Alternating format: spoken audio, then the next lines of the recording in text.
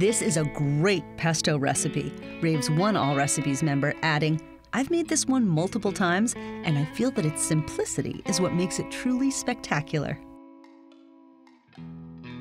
First, measure 3 packed cups of clean basil leaves. Add them to the bowl of a blender or a food processor. Add half a cup of olive oil, 4 cloves of peeled garlic, 3/4 of a cup of grated Parmesan cheese, 1/4 cup of pine nuts.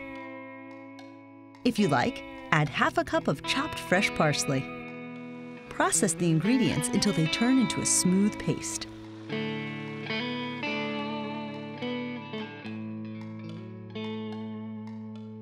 Toss the pesto with your favorite pasta.